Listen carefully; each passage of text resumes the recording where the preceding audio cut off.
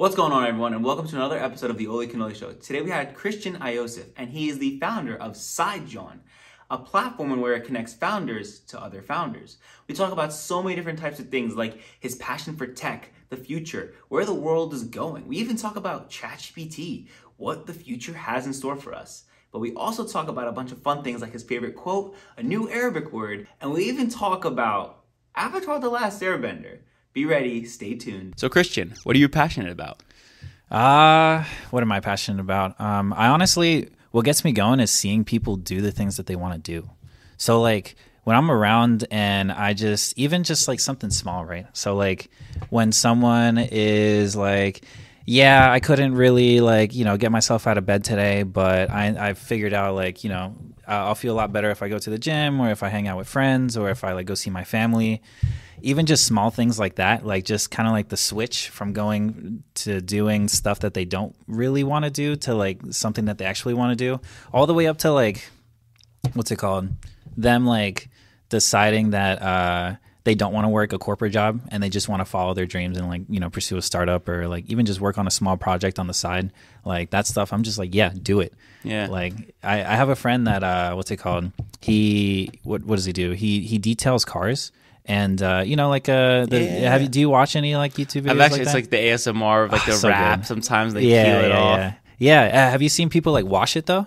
Like beforehand, like before they even get to like the detailing? Yeah, they'll just like cover it in like white stuff, and then they'll just like they'll do ceramic coatings and stuff. My friend does like that stuff. Okay. And I keep telling him to make content, and he's so lazy. I hope he hears this. You're hella lazy, but we keep like encouraging him. But anyways, pretty much told him to do like the setup that you have here, which is like just have cameras set up, don't take them down, leave them up all the time, and whenever you start working on a new car, just press record, and then you could just start recording like the stuff that you normally do. Throw it into the AI like tool and have it like edit for you, and like even if it's choppy, like put it out there. It doesn't matter. Even just like little clips too. It's like weird because like we're at the age now where we've like everything is contified, like it's like everything is content now. It's like your lifestyle, this, that. But at the end of the day, it's like if you're already doing whatever it is you're doing, just hit record, show people, because again, you're still expressing knowledge. You're showing a craft. Yeah. And then you could teach people even what you're doing. And you could even show because people love watching things, right? Yeah. Entertainment is such a big industry for a reason, right? And we all have these little entertainment devices in our hands all the time. Yeah. So if you're already doing something, you're already doing this business, you're already doing this thing that you love doing, you might as well share that gift with the world. Yeah, I mean, I work at Comcast, and just recently in a call they said that something like 80-something%. I'm butchering the number. I know it was a high number, and I was like, damn, hella content. It's all the internet is just straight people watching content, like for the most part. So that's pretty amazing. Yeah, and the thing is too, especially if it's something like useful, like car detailing or something that's creative, that's way better than some of the brain rot that we are seeing. So if you can create good content out there, please create good content. What's brain rot? What would you consider? Okay, so brain rot is like the Subway Surfers or the Minecraft jumping videos. That's one half of the video, but then the other half of the video is like a Reddit post or someone something? talking. I watched so many of those, and I watch them too because it hooks you, but some of it is like complete BS. Where you're just learning to you're not watching anything knowledgeable, but it's like you're telling me that you need to have some Subway Surfers or something in the background for my attention to be there. But then what does that do to our mental acuity of focus? It's like you need someone to be sitting there with a Subway Surfer thing above their head for you to lock in. I see a bunch of videos that are people they're on a date and the person has a Subway Surfer's video playing above their heads. Their date can focus with them. That's so crazy. It's nuts, right? And I'm just like, that's why if you can post good content, you might as well do it. See, I have a problem with my attention too, because I'm on TikTok and Instagram so much so that I set a timer every day. I can only do an hour and a half, and then it just pops up and it's you can't do it anymore unless you use the password. Yeah, I gave my girlfriend the password. That's smart. That's so smart. Yeah, but I find that when I'm working on something that I'm interested in, I'll be able to pay attention for long periods of time. So when I'm talking to you or talking to someone that just can hold a good conversation, I'm captivated. I'm in. So figuring out what you like to do is a good way to find out the level of concentration that you can hold. Yeah, it's I'm not distracted or bored. I'm just not doing something I like doing. And that's kind of how it is. Even when you're growing up, imagine you're taking a bunch of kids that are in second grade, third grade, putting them in a classroom, and you're expecting all of them to act the same and treat the school system the same. Yeah, but like it's terrible. But me, like I was a hyperactive kid, so Same. I needed and required more energy from the teacher, more energy from things. When the kid was taking too long to answer questions, I'm sitting there like, So were you good at school? yeah, I was. But like I was like the good at school that didn't need to study. But like Yeah, same, if I same. did study, it would have been better. But like I just didn't care enough, like you said, like, about the school Same. to like let me study really hard at this test, because I'm just like I don't care. Like Yeah, I feel like adults just they didn't do a good job of explaining how good school is for you. Mm-hmm. Like, I mean, outside of like what fucking cosine and like tangent and like calculus. I think that's calculus. Right? Yeah. Outside of that stuff, that's like not really going to be applicable to your normal life. Like they just didn't do a good. They just said do it. Yeah. They're like, you're going to do this year, you're going to do that next year, and you're going to do well. And if you don't do well, you're a piece of shit. Yeah. And it's like you need a good teacher the same way you need a good coach. You need a good mentor. It's like having that good person to teach you, like, yo, this is why it's important. That changes levels. Like some of my favorite teachers to this day were the teachers that actually cared. Like teachers were like, yo, the reason why we're doing this is because this. Like I remember when I was in elementary school, I had a teacher, her name was Miss Mora, and I actually had her on the podcast. And I taught. Oh, nice. I remember us doing like the marble thing where you drop the marble and you're measuring physics. We're doing a physics problem in third grade, right? But she's dropping marbles and we're racing them across it, and she's showing us why just straight down and then go doesn't, with the curve and getting the best curve and racing the marble, how heavy the marble is. Does it matter? She allowed us to ask questions, and it was fun. It was hands-on. No matter if you were the introverted kid in the class versus the extroverted kid in the class, everyone was locked in. Everyone was so engaged because it was an engaging experience. Yeah. You know what I mean? So that makes me think about like what's it called? The whole what we were talking about earlier, which is like just finding something that you're interested in. Mm-hmm. Like I wonder how passionate she really was about what she was working on. Exactly. And then that just brings like the best out of people. And then it impacts like you, and it impacts like your other people around you. And especially since we're so young and impressionable, it's so easy to like be either brought down or brought up. Yeah. So like having people like that around you that are passionate is like really nice. Yeah, makes a big difference. What would you say would be a trick or something that you've done maybe in life or you've noticed that allowed you to get closer to what you're passionate about and what you like doing versus like the average advice? Like what was something that actually felt like it worked when you started going to it? It's funny. It's like it's kind of like the scientific method practically. I mean, you just like you theorize about what you might like. And then you try it out, and if it doesn't work, try something else. Now, a lot of people spend too much time trying something, and they're like, oh, well, maybe if I do it this way, or maybe if I spend this amount of time, or because they try and make it work. Because like at the end of the day, like for example, this method you can apply to like creating a business and like starting a startup. Mm-hmm. You try like one feature, it doesn't really work out. There's not a lot of engagement. You look at the traction. You try another feature. So it's like this method can be applied to a lot of different like areas of your life. Mm-hmm. But that's pretty much what helped me because when I was in college, I didn't know what I wanted to do. I know like tech is cool. I mean, look at that sign. I don't even know how it works, but I want to know. Yeah. So like since I was super into tech, I still didn't. I wasn't good at like comp sci. I wasn't good at like coding. And honestly, I thought it wasn't something that I wanted to do at all. And then someone in my career path was like, "Hey, like I code. I do well for myself. Like I can teach you. I can like guide you a little bit." And then eventually he became my mentor. And I still don't like coding. So this is kind of like one of those examples of like, maybe I've spent too much time kind of like on this path of like maybe this is something that I like, but I know I still like tech. So as I like learned how to code, I learned about like product and I learned more about business, and so like that led me to understand that I'm actually interested in how people interact with tech. Not necessarily like how the tech is built and like how it works on the back end. Even though that stuff is interesting, I don't need to be in the weeds like figuring out like a coding problem. Mm-hmm. It's like knowing what you like, but it's funny because like something that you may not really like could eventually lead you to the thing you really like. Yeah, exactly. And that's gonna happen all the time. So it's kind of like not being too hard on yourself. A lot of people like beat themselves up for it. And like, I mean, like I've been told that I beat myself up for like my mistakes and stuff, but like I don't think it definitely might seem like that way on the outside, but it's really just like taking like an objective look at it, very unbiased, understanding where you're at, and then looking at your other options and picking them. And if you take too long to do something, like you know, like it is what it is. You're here now. Like, are you gonna look back and just like make yourself feel bad, and then just not pick something else, for example? No, that makes sense. And it's funny because even like I don't know, like in my life, when I did things I liked, I was locked in. Yeah, right? You can't even, time is cooking by and you're like, oh, snap, it's been 3 hours and I'm still doing this thing. I love doing it. It's great. Yeah, you feel awesome. But then you do something where you're sitting in class, right, where you look at the clock and you're like, 5 minutes. Every 5 minutes, 10 more 5 minutes that go by, I'll be out of this class. Yeah. But then, like, how crazy is that mentally to think about? Like, how boring that must be for you, or how much you don't want to be in this environment. But I'm sure people have had classes where, like, I had a history class in 9th grade. I loved every minute.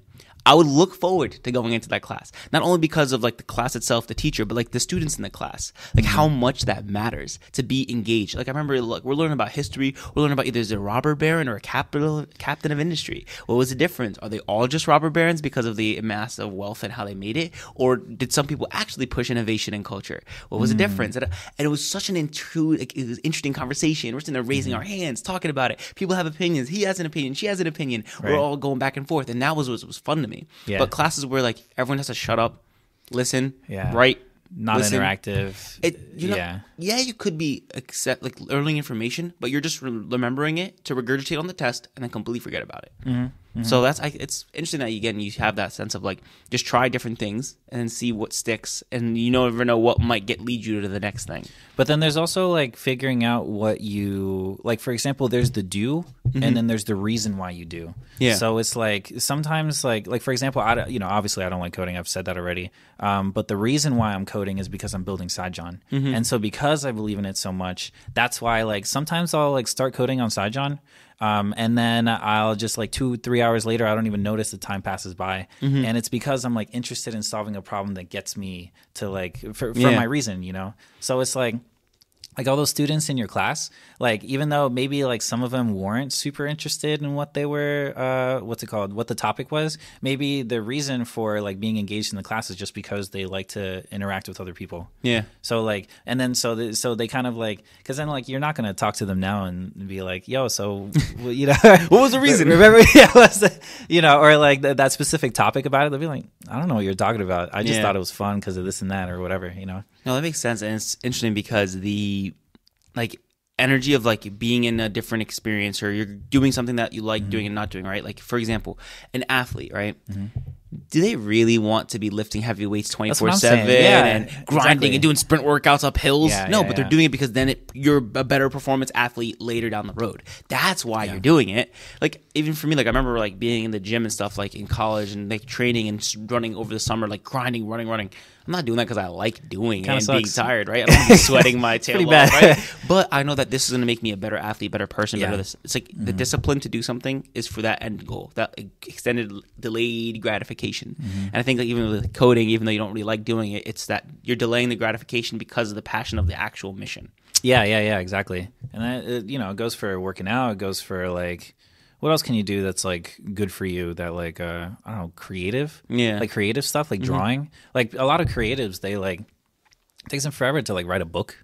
Maybe a paragraph for their book that they've been talking about for the last like 3 years. Yeah. And it's just because like they don't want to make a mistake. So they don't want to make a mistake and like try something and have it fail.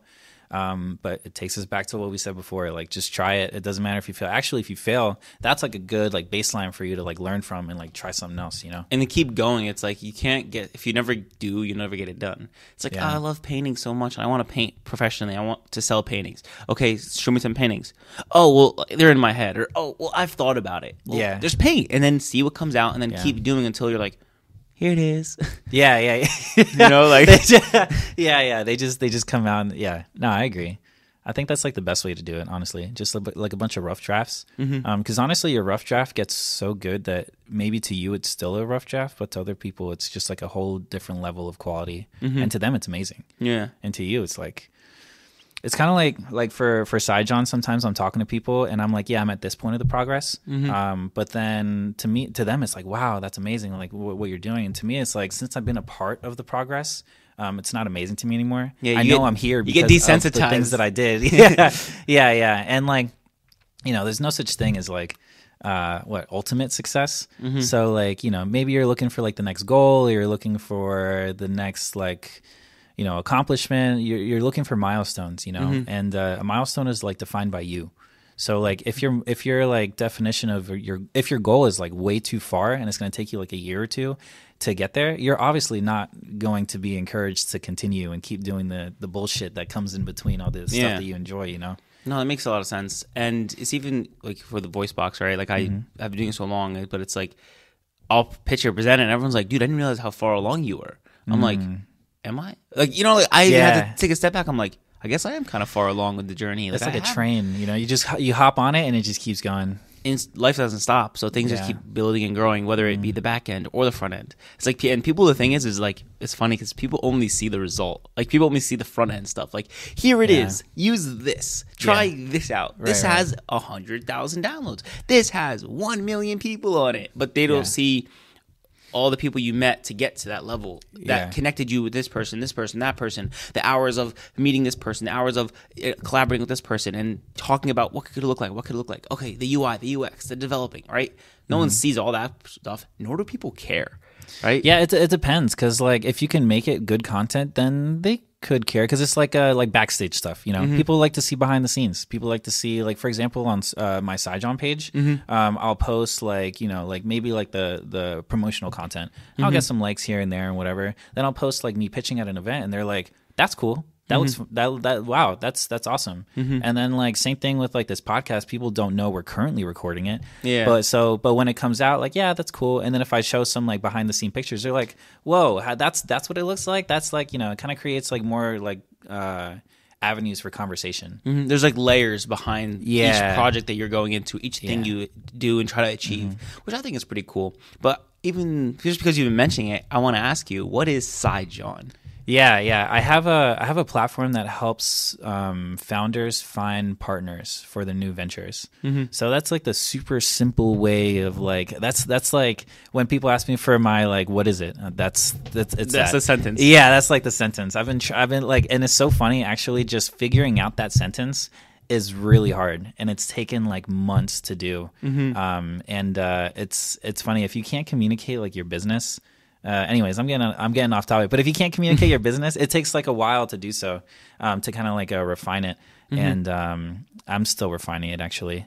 It's a process. Yeah, like it's that whole journey, the process. Even for me, when I'm like, okay, what is VoiceBox? Voice-centered social media platform that's focused on fixing the way we communicate with one another. But then I'm like, it's an app that uses voice memos only, basically. And then if I want to simplify SideJawn, it's a platform that matches co-founders. You know what I mean? Like that's really all it is. Yeah. Obviously, there's layers. It's deeper than that. To like just the naked ear, almost of just one little sentence, one little blurb. It's like, what can you say? We match co-founders. We match partners. The idea came from what's it called? I was growing up I was in college. I didn't know what I wanted to do. I needed some guidance. I found a mentor, right? But once I built the skills to actually build something, I kept meeting people that were wanting to work on their own thing, but not on what I was working on. So like it's so hard to find it's hard to find someone that's working on their own thing first of all, and to find someone that wants to work on the same thing as you is kind of it's pretty hard to find, but they're out there. There's no way that like this idea for SideJawn doesn't exist anywhere else. It actually does, and it's been existed, and people have had this idea for like forever. The problem is like, can you find like a team that can like support you while you're building the product? And I don't even mean like them doing things for the business, but like support you mentally. Like, you know, like you and I are part of the community. We're part of Philly Startup Leaders. You went to Venture Cafe too, right? I haven't been there yet. You guys have been recommending me to go, but then I have to make a drive over there. You got to go. And then you're part of Philly Tech Entrepreneurs now. Yeah. So like just having people around you, like supporting you while you're building and doing the thing, that makes such a big difference because they bring in ideas. They listen to you. Maybe you might find an idea that opposes, you know, what you've been thinking about. And so like once you start like getting like a variety of different ideas, it really helps you like kind of figure out the path that you want to go in. No, I agree. And it's interesting because even when you kind of meet these people, you never know, like someone might give you a little bit of game here, a little bit of game there, a little connection there, a little connection here. Yeah. So that's kind of cool. And also one thing I've noticed is, and I've like noticed within this journey of creating a company, it's you can't really think of everything by yourself. It's impossible. You yourself, it's like you read your own paper, right? You have to send it to someone else to edit it because you've seen that word 3,000 times. So you're not even going to see that it says Apple and it's spelled A-B-P-L-E. But you don't see that. So someone else looks like, bro, you didn't put a P. Oh my God, how did I miss that for the last 10 times I've seen this? Yeah. But you miss it because you've seen it so often that becomes normalized. You know what I mean? So it's like you've seen your own project so often, you don't even see that there might be something that could be better. You might not think, like, how else would this practically be used? Because we all use things differently. For example, the way you use one app and I use that, the same app could vary. So how different can someone use different platforms? Okay, so what to do when I meet someone that uses it this way, someone that uses it this way, and then getting all those people one by one, and you're learning, listening, and that's kind of how you like create the best version of whatever it is you're creating. Yeah. But then if you take like too many ideas, that's like a problem too. Yep. Because you end up, it's like I'm trying to think of like a visual. Imagine you're in like a cave, and then an idea is like a new like tunnel, like in one direction.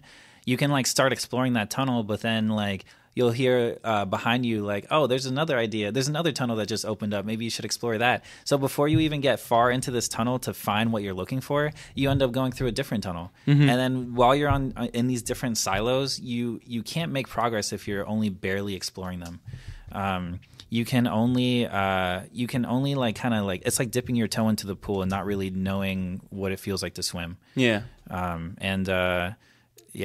Sometimes you got to dive all in, right, and go down your tunnel until you either hit a dead end, hit something, find gold, right? You keep going down your path. Yeah. And as you go down the path, new tunnels might open up here and there.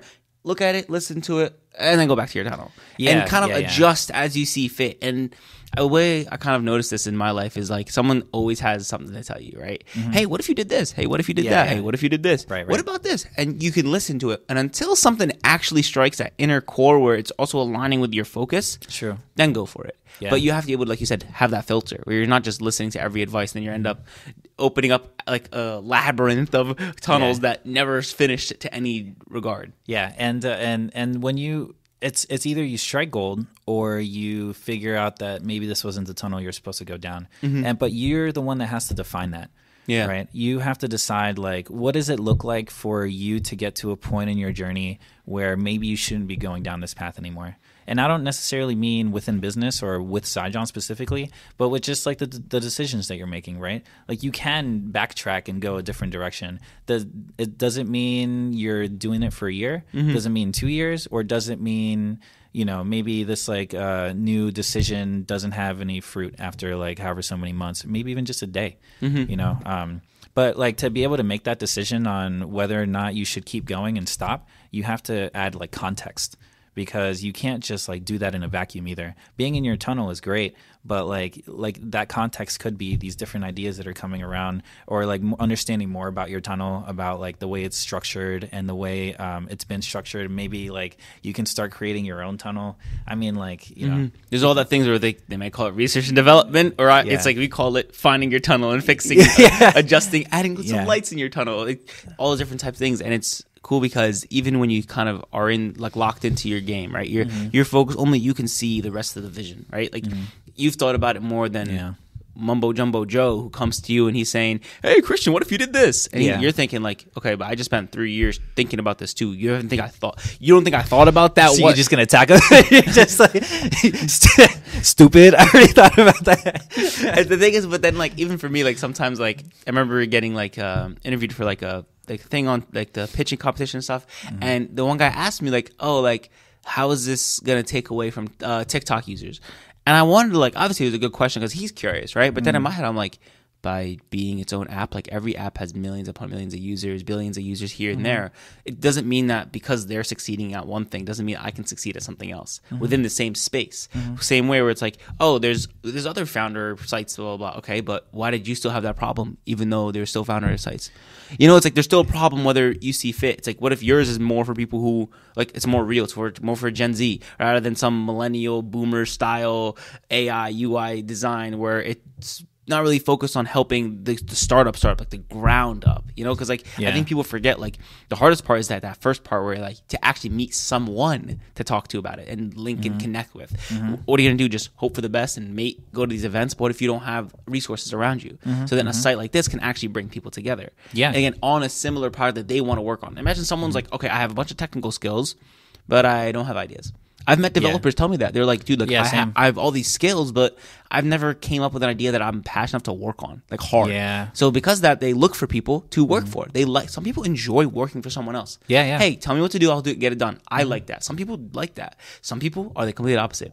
I need to be the creative, the crazy one telling you, what if we did this? And it's like, we're all different. We all have our own role to play. And that's why it's like, you have to figure out, like you said, who you are, what you like, and then kind of diving 100% into that and understand that there's nothing wrong with whatever you choose, unless it like affects people negatively. But then like otherwise, it doesn't. You could choose whatever. You can work for someone else for the rest of your life. That's great. That's honestly fine because some people don't want the stress. Having to work for yourself comes with stress. Comes with what's it called? A lot of disorientation sometimes. A lot of opinions. A lot of figuring it out on your own. Sometimes you're alone. And then working for someone else is like you get that security, you get paid decently well depending on what you do. You're able to spend more time doing the things that maybe you want to do outside of work. Because sometimes like work isn't for everyone. I personally don't really like working. I'm pretty lazy. But it's like if I didn't have to work, I wouldn't. But doing something that I find interesting, that's what I like. And so like if you can find like that balance, then it just doesn't end up feeling like work. Like work and play. Like even it's weird. Like I'll spend like a couple hours on doing this edit or a couple hours, like you said, like driving over here to this event. Even though it's like you're driving an hour plus for this event, or here you're going here. It's like, dang, that's I wouldn't do it. But then it's like, why? It's like the why, like that mission, like you said, that mission is, I don't mind the drive, even though driving isn't I don't like driving that much. But because there's an end goal, there's a means to an end. So it's like there's a way to get it going. And then even it's like, oh, but you have a finance degree. Why don't you work in corporate and stuff? It's like, I didn't want to work in a bank. I didn't want to work in corporate. It's not going to feed my soul. And they have this feeling that like my soul is more valuable than a couple bills. And I think that's the hard part. It's like to find that, but also balance it. So some people, they love, I've met some of my friends love their corporate lifestyle. They love this. They're behind the Zoom meetings and they're like, they're loving it. They're in the environment. They make good money. They're excited. They can support their family. That's sick. Awesome. Some people love that, and I don't see it a lot. I'm not gonna lie. That's the thing. We don't see it a lot because I think nowadays it's so like almost corporatized to not like it because they make it so unlikable. It's like it's hard to work with people. Like first you have to find people that you like working with, right? You're gonna deal with like the Karens and the Nancys and the Johns and whatever that are like telling you like, oh well, by end of day, could you get me this report? And you're like, no, I can't get you that by end of day. Why don't you tell me this a week ago? You told me this at 3:30. End of day is in 30 minutes for me, man. Like, said it's due tomorrow. And it's one of those things where it's like, okay, that is obviously like annoying boss work, right? But my dad always tells me the story where he worked under a guy in Egypt as like he was an accountant and stuff for 7 years. This guy literally tried to get him fired, like preyed on his downfall. Such a long time. And my dad didn't quit, right? And we're thinking like, wow. Like, obviously we're like Gen Z, like early. We're like thinking, bro, I would have quit 2 years ago. Like I would have quit the first second he started disrespecting me. But to him, it was a sense of if I quit this, when things get hard in my life, I'll quit something else. And like when times get hard, sometimes you have to know when to like gut it out and when there's an next opportunity for you. It's like a muscle. And then when he found his next opportunity, he jetted. But the thing is, he got his get back because by the end of that experience, the guy, because my dad was saying he's doing shady things, he's moving vicious, so he was like, once like near the end, he ended up getting fired, and then they gave my dad like the bonus payback for all the times he didn't get like his bonus or his pay that he deserved, or like his rating that like I guess how the system worked in Egypt and stuff. And he's like, then I got like the immigration to go to America. So he was like, and I got my get back, and I took the money and left to a new opportunity for sure. And he said like that he was, even though it sucked, he goes, that taught me resilience. That taught me like grind it out even when it's hard. The same way where I don't like coding. but I'm gonna do it because I love the mission. You know, and to him, his mission was the family goal, the mission of building himself, becoming the strongest man he can be. And those little things are really going to take you to that next level. Yeah, I agree. Building resilience is like it really sucks. Not gonna lie, 100%, bro. But it's like working out. You know, it's literally a muscle. So sometimes, like, it depends what you want to do. Are you in a point in your life where you want to build resilience? Do you have the resilience already? Don't go back to that job and like keep building resilience. You know, you're just wasting your time.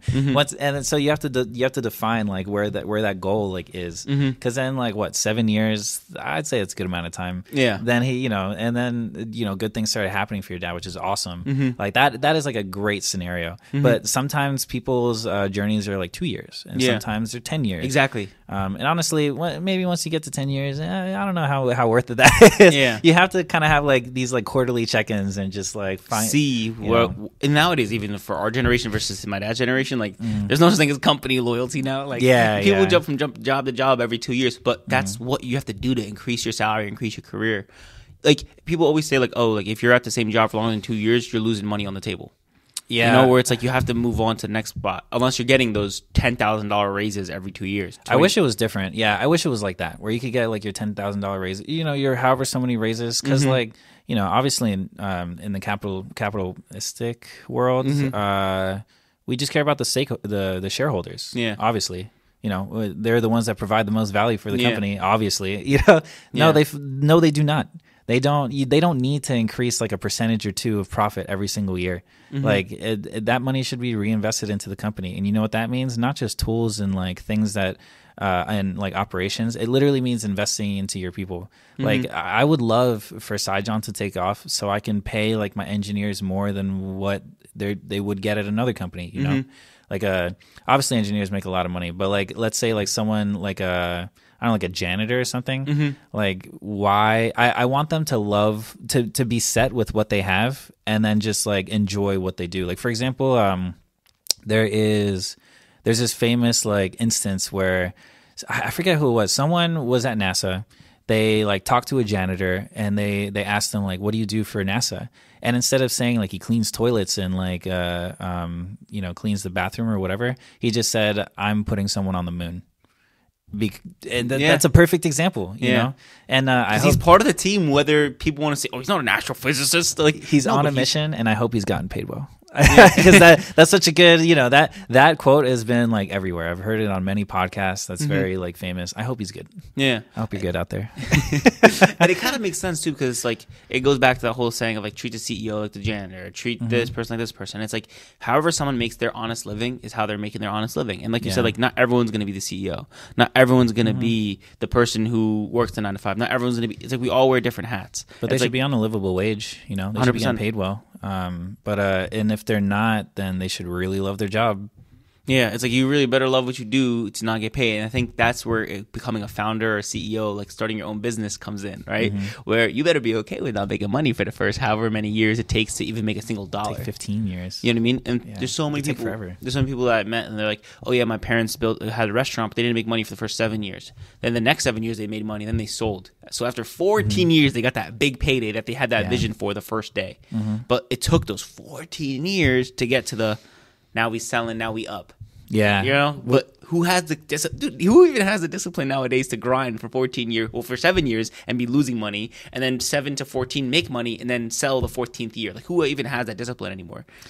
Yeah, I mean, like it's really hard to not only concentrate on a 15-minute YouTube video, like imagine like concentrating for 15 years. Yeah, all 15 years you got Subway Surfers above somebody's head. Like, yeah, that's a good idea. Actually, let's hit up the Apple Vision Pro and just like add an app on there. You know, what do you think about that? The Apple Vision Pro? I think it's cool. I mean, it's expensive. I'm looking forward to the cheaper option, obviously, just like everyone else, I think. But in terms of like what it means for humanity, I don't know. Yeah, there's a lot of like AI stuff that is like, it's always like, are we gonna be the old heads that are like, oh, back in my day we used to blah blah blah blah blah, and then it's like, I think with the new emerging technologies that are getting more popularized as time goes on. We're obviously going to receive a lot of benefits, and then we're going to give a lot of drawbacks too. You know, we're going to give things away for sure. So it's like, who's to decide like what the benefits, if the benefits outweigh the drawbacks or vice versa? I mean, like, personally, because humans haven't changed in such a long time. We haven't evolved for like a super, super long time. We're practically the same. That really what changes is the technology around us, and that's what's really changing. And it's really changing fast. It's faster than we could even keep up. Like, there's no way like the human brain was able to go swipe, next. That's why even like nowadays, like there's like this whole single epidemic, right? Where it's like, oh my God, why are everyone saying single? Because people aren't meeting people anymore. Because our third spaces are our phones. No one's going out. And then if they are going out, they're behind their phone. They're living in a different reality than real life. And then it's hard to find people. It's hard to this because why? The illusion of choice. There's so many people I can access on the internet. There's so many people I can find or see. There's always something better out there. So then the human brain was not ready to comprehend that experience. Yeah. So now everyone has this analysis paralysis of not being able to make a decision. Yeah. It happens a lot. And that's why, like, when you're building a product, you have to balance like profit and then how people interact with it. Because like obviously the shareholders want to take it one way and maximize profit as much as possible. Yeah. But then if you're thinking about your user, like, you have to like build it around the human experience, and like obviously you can like improve certain features to kind of meet your quota, whatever that is, or meet like you can also like kind of steer humanity in a different way. But at the same time, we're always going to stay the same in terms of like our base, like our needs, like food, water, touch, sight, love, right? All the basic things that humans need. That's not really going to change. So like, if this technology kind of takes us away from like the amount of love that we're able to communicate between each other, it's not, I mean, maybe it's just not going to last, maybe it's never going to be adopted. But I think it's a good step in the right direction. Like, do you watch anime at all? Sometimes, but my thing is, my intro to anime was Avatar the Last Airbender. So like, nice. Some people might not call that like 100% like anime, but it's so good though. It's such a good show. That's my favorite show of all time. I love it. Yeah, it's so good. I can't wait for the reboot. I honestly like, especially because of what happened with that first movie, M. Night Shyamalan. Like that man bugged. He tweaked. We don't talk about that. Yeah, like he tweaked. Like he bugged out. But the new stuff, it actually kind of looks like a little bit more accurate. Like the Kotor and Sokka actually look a little Inuit. They actually have like this look. Like even the Fire Nation, the scar looks more real. Yeah. Even like the animations of how they're using CGI, like Appa, how he's flying through the sky. That was good. Obviously, it's not going to be the cartoon. For sure. Yeah. The cartoons. I mean, it's a live action. There's not a lot of good live action. Tier, like best thing, but a live action that isn't too far off is cool. And they said that they're changing little bits of the story to add like a little bit of different flavor, which I'm like, okay, well, why not? Because it's the product there, the Avatar the Airbender, the original. It's timeless. It's already there. Good. It's perfect. Yeah. You don't have to touch that. Yeah. You can have fun with it now. It's like, I feel like that is where you could be a little creative. M. Night Shyamalan like tried to have way too much fun with that. Yeah, he was doing stuff, and I'm looking at him like, he was like Ong now, isn't it? He changed his name the whole time. Like, I was getting mad. Like I'm sitting there like, all right. Every time they say Ang, you're just like in the background. Yeah. And it's also like the way that they did firebending in that movie. Yeah, trash. It looks so silly. Like I'm like, the thing is like, even like the earth bending, it's like 10 people to move the littlest rock slowly through the air. I'm like, okay, like that just looks terrible. Like, you know what I mean? Yeah, there's a YouTube channel that looks at movies and is like Movie Sins. Yeah, Cinema Sins? Yeah, Cinema Sins. Yeah. Such a funny show. My girlfriend never watched the live action, the Shyamalan, and but like I showed her that YouTube video and I was like, just watch this. This is the whole movie. He was clipping the whole, like he was roasting the whole projection. Like he was just like ding, ding, ding. The whole movie was just a sin. Sometimes I don't like those videos though, because it's just like him picking up that water. Sin. Like what? But that's what makes his content very authentic. Like, too. I see. Yeah. Or like one of my favorite things about his content is when he's like roll credits when like they say the name of the movie or like the show in the show. He's like roll credits. Like that's it. Like because my cousin just explained this to me. She was like, there's something in writing because she was like a literature English major, and she was explaining. She was like, you have to make the watcher, the reader, earn that title. Like you have to make them earn that thing. Like the build up needs to be earned. So when it's roll credits, like the reason why it's like in the beginning they say the title like mad cheesy or corny in like the first 15-20 minutes. Like you didn't give me anything to earn that thing. You know, it's like, but if you allow it to build and it's like boom, the title, or like in a funny way. Oh yeah. Then there's a build up to why it was called that. Yeah. You know, so I do like that. Yeah. And it's a build up. She'd explain to me in like literature, that's what you're supposed to do. But she's like, sometimes it's cheap. Like they make it cheap, which is why that guy probably was like roll credits. Yeah. You know, have you ever seen oh man, what's it called? They roll. Invincible. It's an animated show on the French movie. Amazon Prime. I was like a French movie, The Invincibles. There was like a guy in a wheelchair and he was moving, or no, it's I think it's voiced by Steven Yeun, I think. Okay. You know what I'm talking about? You ever watch The Walking Dead? Yes. He's the guy that died that everyone was really sad about. They all die. The really sad one. The Asian guy. I forget what his name was. Yes. Yeah. That actor, and then Jonah Jameson from like Spider-Man.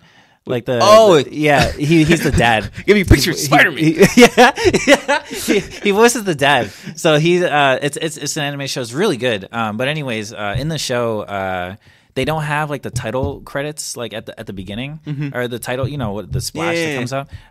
It's usually like, I don't know, 15 minutes into the episode, and it's only in conversation. Since the show is called Invincible, every time they're like, "Oh man, and then it'll Invincible." And then every single episode is different because the conversations are obviously different all the time. So it's like it's a creative way to do it. It feels good, yeah. I feel a lot more like satisfied when a show like does something like that. Actually builds up to this person is that. It's so good. It's so like, good. And human, again, like you said, humans, we're not changing. Yeah. We like what we like for a reason. There's a biological framework for why we like what we like. The same way there's something like color psychology. Why red is more energetic, it's more about speed or this, or when you see things that are purple, it's the color of royalty. You see green, it's earth, nature. There's a reason for like the color psychology. Same reason why like you see certain colors together and you kind of get like taken aback because it's poisonous. That's why dart frogs are different colors. What colors are they? They're these weird neon looking, crazy looking colors, crazy. And they're spotted. So when you see that in nature, you kind of get taken aback. So when you see it in real life, even if it's not, you kind of get taken aback because you have an inclination to worry about why that colored like that. Why you look like this? Yeah, honestly, you bringing that up made me think about like drugs because honestly, what's it called? The they're super like crazy colors, right? But when you think of like neon, you're usually thinking about like nightlife, and it's like a direct correlation from like these crazy neon looking frogs to like having neon like all around the nightclub, and then just like doing crazy drugs. Because there's also, I don't know if you know about the toad. You can like scrape like, I think it's like some sort of like saliva off its back, let it like frost up somehow. There's like some science behind it, and then you can smoke it. What? And it's like smoking toads? Yeah, smoking. Yeah, that toad pack. Whoever figured it out, it's like grab that toad, just like start. Yeah, they figured it out, and it does some crazy hallucination stuff. Because they have like different chemicals. Because it's like different chemicals on the toad's like back to help it like maintain moisture, like basically protect itself and stuff. So yeah, I'm assuming it's a poison, and then once you like let it frost up like dry, and then you scrape it up. And then smoke it, like that's gives you some fucking crazy high, right? Science, man. Yeah, I don't know. People, the thing is, it's so funny because it's like if they only put their time behind something more useful, like what would they have done? And it's like to them that was what they were passionate about. And whoever the mom was that was disappointed in them, like just let her be disappointed because he changed the world. He or she. They were smoking that toad pack. They were, yeah. They were distributing it. The first drug dealer.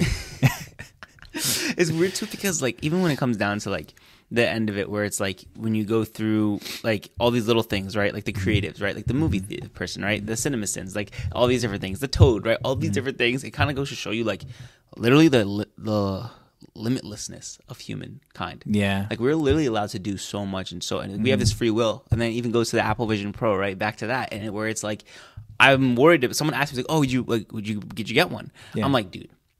I know that if I like allow myself to immerse in this society, I know it would look cool. I know it looks like in an environment where you're home, you open up multiple screens, you're hearing this, something's coming at you. Like imagine how good it's gonna get, or it almost feels like you're there. Like that's such a real immersive experience. But every time I put on a VR headset once, literally one time, and I literally played the silliest game. It was like you had a sword and you're just like cutting blocks, or like there was like a shooting game, and like you're shooting and you're dodging bullets. But then I'm telling you, my heart rate started to increase. Yeah. I felt like I was really dodging things, and if I got hit, Like, well, we're really visual creatures. So like if that thing is filling up most of your peripheral and it's reacting to like your body movements and your motion, I mean, that's practically like that's most of our senses right there. Or at least those are the most important ones. That you feel to the brain, like neurologically, right? Like you said, you feel like we haven't changed. So what is that really going to do neurologically to our brains, to our society? Then I'm seeing people in this, like the subway using it. I'm like, you look crazy going like this. You do look crazy. And I'm like, and it's a giant thing, but imagine when it's just a pair of glasses. Yeah. You know what I mean? That's going to be nice. Because the tech is going to get better and better. For sure. So it's not going to get worse. Like the first iPhone was like what? A big brick. The biggest first phone was like a giant phone like this. Yeah. The first computer was the size of this room. Yeah. You know, but what's a computer could be literally like in our hands. This tiny little phone. What's amazing to me is that we're really just taking the resources around us and creating something just like out of this world. Like I saw some TikTok recently that was like, who looked at this? And it was like a mountain and like, I don't know, grass. It was just like the wilderness. And they were like, Bluetooth. Yes. And Wi-Fi. Yeah. How did you know, the fact that we're able to get this advanced with only the resources we have at our, that we're able to acquire is crazy. It's just about figuring it out. And I hope that we're able to figure out the right things, though. I don't know if we really need VR. That's the thing. It's like we're already living behind the screens in our phones, but now our attention and our phone use is only going to increase more. Our time behind a computer, laptops, work, it's always behind a computer now. And that's where like the future businesses are. Like, for example, like the brick and mortar businesses, they're always going to exist. But this thing is we're at the point where it's like those businesses have matured so much that like you really have to come up with something ingenious to really take over market share in something like even machinery. Like you really have to come up with some brand new machinery tech, but then use robots to fix it for you. Use tech and software. Like Tesla isn't really a car company. It's more of a software company than it is a car company. Like, and people don't realize that. It's like this isn't just a car company. Their software is what makes them incredible. That's what really takes them to the next level.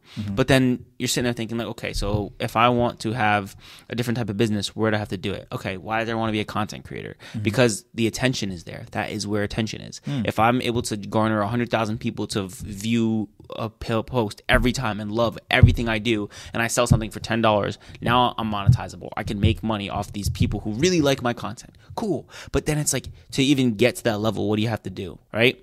Are you going to sit there and do little dancing TikToks and trends or use your attractiveness to gain views and followers and sell your body and kind of show a little skin here and there? Or are you going to do it the slow grind where you're just trying to educate people? But then even if you're educating people with like really good content, you have to have spent years in that field of education of like whatever it is that you're educating on. Like you said, like the car detailing. He probably hasn't been doing it for 1 day, 2 days. No, he's been doing it for a couple years now. Years. So he now has the ability to show people, hey, this is what I'm doing and promote that. But again, it took still years of knowledge, learn, growth, right? Failures, like you were saying, like fail this, fail that way, but then that you're failing forward. Versus now, let's put on this Apple Vision Pro, lock in as my 6-year-old. Say I have a 6-year-old daughter, and then I'm sitting here just doing what? You know, I'm locked in, she's locked in, and then she's really gonna meet friends in real life. Is she gonna ride her bike and get a scab on her knee? How soft are we gonna become? Because falling down and scabbing your knee is important for growth. It is, yeah, it is. If you're constantly there's no such thing as an up if there's no down. You know, you can't just keep going up and up and up. In terms of like feeling good, you can't always be feeling good. You have to feel bad sometimes. Yeah. So you learn there are good things that come from feeling bad, like scraping your knee. That shit hurts, but that just means you won't. You don't ride your bike that way, stupid. You're gonna say that to your daughter. Like, stupid, what you do? Yeah. But even then, like, it also protects you from bacteria and stuff too. Like where it's like to get the best way to like heal from sickness is to get sick sometimes. Like sometimes you have to get sick to heal, then you have immunity to whatever you got sick from. But that could also be like a really old view because like let's say you just put us in a box and we're not exposed to any bacteria and we don't have to improve our immune systems or anything. But then the second you step out of that box, you're toast. You never have to step out the box. You got Amazon now. Everything delivers to you. You don't even need to eat. Just inject it into your body. But would that be life then? Well, it depends because what's it called? If right now what we consider life is what we currently have, right? Like outside of like technology and blah blah blah, like our reactions and stuff.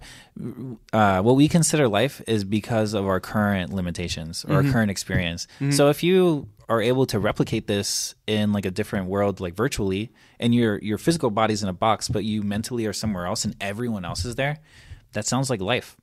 Yeah, but then It's super sci-fi and it's super future. So it's like life. Okay, so if it's life, but the life is a new version of life, right? You're saying like and it could be better because there's no there's no disease. You can't get hurt, so you can make as many mistakes. Actually, you can make as many mistakes as possible while you're figuring out what you actually want to do, and you just won't feel bad about it. But you're seeing it in the lens of greatest potential good of that situation. Yeah. To get there is going to be really, really like you're thinking of it as like the best thing, but most people again. Yeah, but it's how the subway surfers above the thing because they're too distracted to sit there and listen to something. It's really a dystopia. You know what I mean? So it's kind of, and then sooner or later it ends up like WALL-E, and you got people on these little machines moving them. The drinks come to them, put it down. Yeah, it sounds so nice, but in life, anytime really, there's ease given, it creates weak people.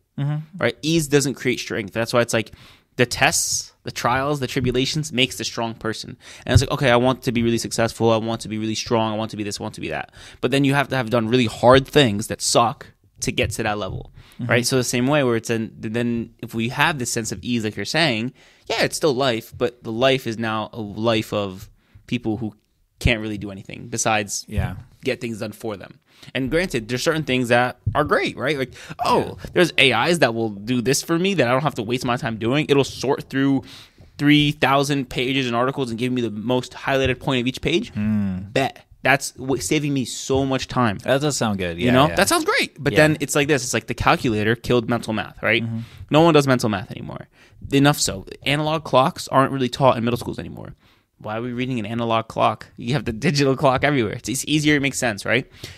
Why are we even teaching cents, like a penny, a dime, a nickel, when everything's going to be cashless, right? So it's like there's things that are changing as we see it, right?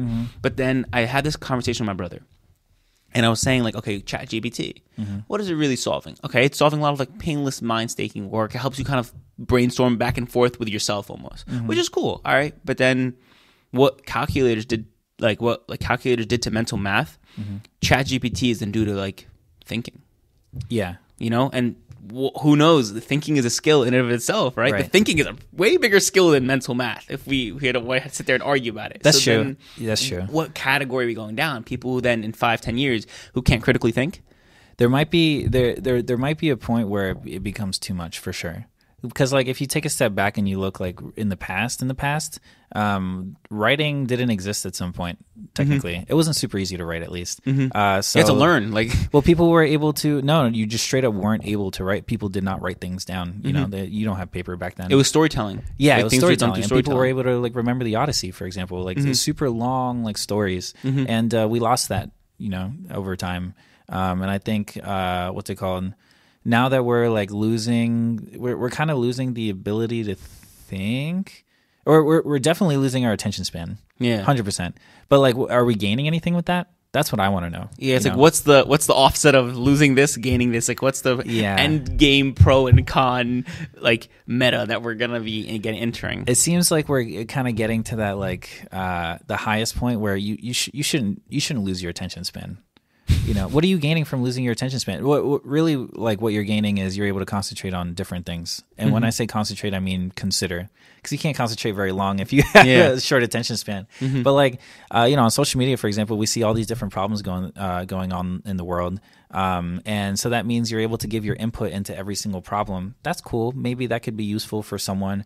But then, a lot of people end up being chronically online. Yeah. And so when they're chronically online, they become social justice warriors. Yeah. It's like a fine line. And they get this groupthink. They enter groupthink. And entering groupthink is low-key kind of dangerous because that's what a cult is. For sure. You know what I mean? So, but it's like the cult of the internet. Like, it is a cult now. Groupthink is important, but it can lead you down the wrong path for sure. Yeah. That's why like groups can like become like mobilized pretty quickly on the internet, right? Like trends.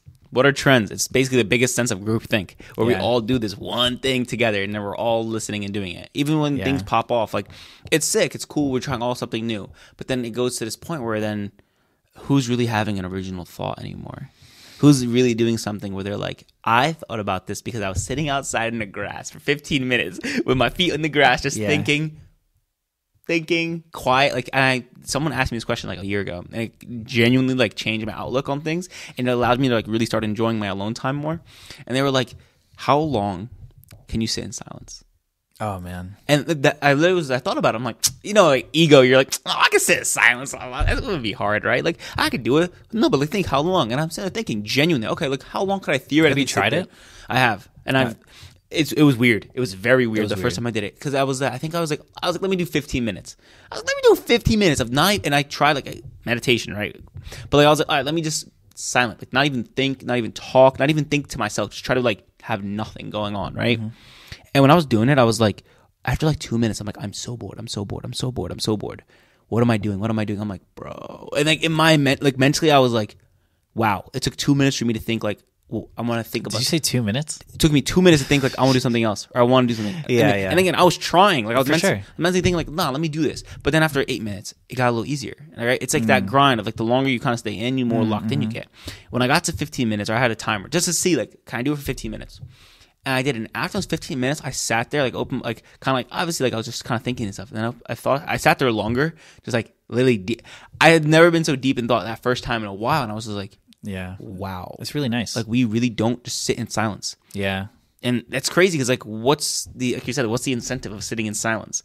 But like there's no productivity going on when you're sitting in silence. There's no sense of I'm grinding or I'm looking at content or I'm consuming something. But what I did was I like dissociated myself from needing to do something. People forget that rest is just as important as executing and like and doing something. Like you need to rest. And when people take breaks nowadays from their work, they go from work to their phone. And so they're mentally still stimulated. Like when's the last time you were using the bath? You were taking a shit, and you were right. When's the last time? Bring your phone. Didn't bring your phone. Yeah, I literally keep referencing TikTok. I came across a TikTok that was like me when I forget my phone to go use the bathroom, and it was like they're dressed as a pilgrim and like sweeping. It's just so ridiculous. Churning butter. Yeah. I mean, when's the last time you did that? Yeah, it's crazy because like I'll even catch myself like when I'm like, why am I bringing my phone? Like it's like, oh, I can open up a game while I'm sitting down, or I can just. I'm like, why am I bringing my phone here to do this? Like when now this phone could be dirty now because I'm sitting here doing something in the bathroom. It's That's like, true. And it's these things, and it's like we don't even think about it, but it's such a synonymous part of our lives now. Where we walk around with it 24/7. It's attached at the hip, Yeah, it's so. Moral of the story: don't have your phone on you all the time. Yeah, really disconnect in some way. Yeah, even if it's having a conversation with someone, walking outside. I have a dog, so it makes it easier to force myself outside of the house at least twice a day, like for 10 minutes a day. Just walking, more than nothing, But like some people don't have that; they just stay inside all day. And then they're like, "Oh man, why am I depressed? And why am I sad? Have you exercised? No. Do you eat well? No. Do you go outside? No. Have you given your mind a chance to rest today? No. Have you been on TikTok all day? Yes. Well, I mean, there's your answer. Not like, yeah. Have you hydrated today? Not like it's always that easy. Have you drank water today? Yeah. I mean, like, not to like make fun of them. You really do like. Because we all do it. We all have gotten in those moments. Yeah, you get entranced. Sometimes I used to be on TikTok for like all day. That's why I needed that like restriction by my girlfriend. And it wasn't her idea. It was mine. Just letting you know. It's like, yeah, it was my idea, and honestly, it's helped a lot. Low key, sometimes I hop on YouTube and then I'll go to shorts, but it's just not as good, so I don't get as like addicted. I'll do it for like 10 minutes, and I'm like, damn, this is trash. And it's weird too because like it's just hard because like we were the generation who grew up a little bit without the internet and then grew up into it with the internet. Because again.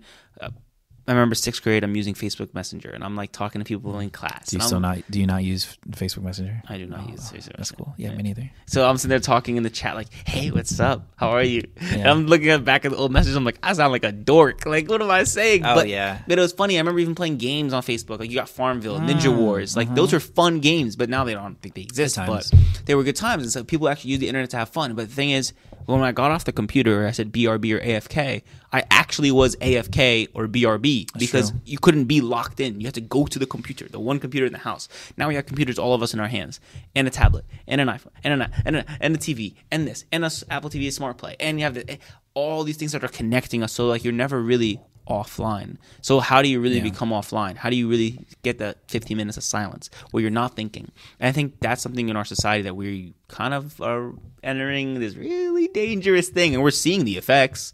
Like visually we're seeing the effects, and then after COVID, that thing went downhill even more. And like the when you're growing up, the person that controls your screen time is your parents, right?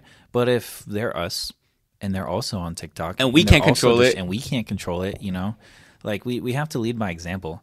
So like, whenever you find yourself just like on your phone for too long, throw it across the room. Yeah. Like, honestly, I do that. Like, my couch is like over in the corner, so I'll just like throw my phone over there when I just like find myself on it for too long. And dude, sometimes like, like that feeling you get, that gut feeling, you're like, damn, I just spent like 2 hours like scrolling. Yeah. Like, what am I doing? Like, have you ever done that and then been like, that was good, that felt nice? No. Genuinely no. Like, I've done that a couple times, but only it's because like I have a super busy day, and then I really want to like unwind. It's not really unwinding, but like I just want to like feel good or entertainment, or like get something going. So sometimes I'll do it for like an hour or two, and I'm like, that was good, and then I'm like, that's like a healthy relationship. I think for me, like that limit for me goes to like 30 minutes, like a day. Like, you know what I mean? Like that limit for me, anything after that, I feel like I'm wasting my time. Even if obviously my like For You page is all like good content, like nothing crap. So like I'm learning constantly on it, or like I'm seeing cool like Islamic lectures, or a podcast about this or this, and or soccer content. It's cool edits, and I'm like watching this video of like old Ronaldo playing, or old Messi playing, or Ronaldinho, and I'm like, oh, I love this. But then I'm also thinking it's cool. I'm in entertainment. I'm enjoyed.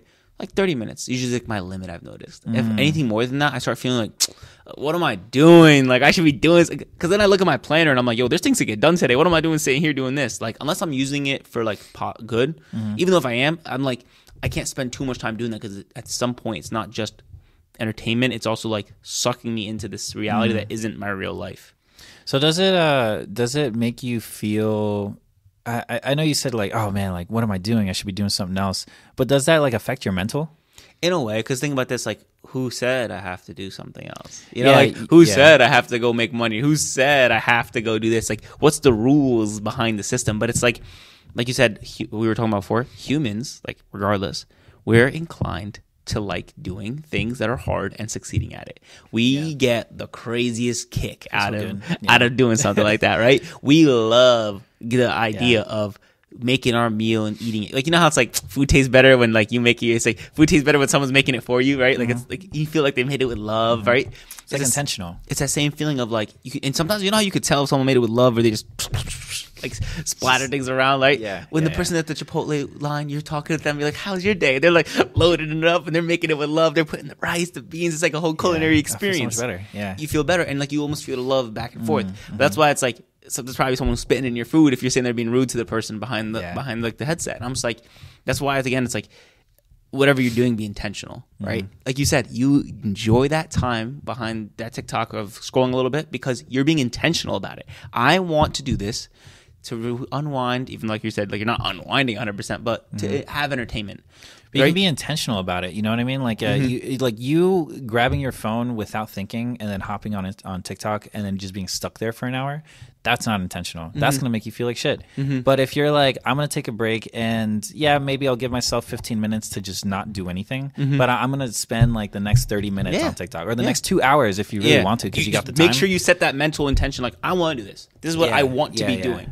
Yeah, because then like it's like this even though it's just like a mental switch and you can't really like what's the word, like you can't really not exercise it, you can't measure it, and people are like, oh, you should just be stronger, blah blah blah. No, like this like small mental switch makes a big difference in the way that you feel about yourself. No, I liked it a lot. So I kind of wanted to ask you, like, overall, when it comes down to like the future in the next 5 years, like what are things like you're seeing that we're gonna end up going down, and what do you think that we're kind of like eek? Yeah, man. In the next 5 years, it's hard to tell within the next 1 year. Before the podcast, you and I were talking about the new like AI tool, Sora. Yeah, Sora. And like last year, the AI, it just looked crazy different. Look up. Did you see it? Will Smith eating spaghetti? Yeah, and it's like he's like face is demented in this, but now it's like a crystalline, beautiful photo, and it looks amazing. Real. And I'm like, this is someone recording this. No, this is AI. This looks almost real. Yeah, you just give it a prompt of like a thing, and then I was telling someone like, imagine being able to like write stories or books, just do that, and making your own movies. No director, no film, no lighting, no nothing. Pay $0. Yeah. Now you have this whole experience. Yeah, well, I mean, the benefit here is that like AI is enabling people to work on is enabling more people to do more things. Mm-hmm. You can be a director, you can have actors without other people, you can add music without other people because AI makes music now too. Yeah. So at least in the creative economy, you don't need a whole team anymore. You really just need yourself, I guess, some discipline and like a vision. And knowing how to use every tool. So it kind of like makes everyone like more entrepreneurial in a way. Mm-hmm. You know, now all these huge companies, you don't really need that to exist anymore. Obviously they're going to fight for the control.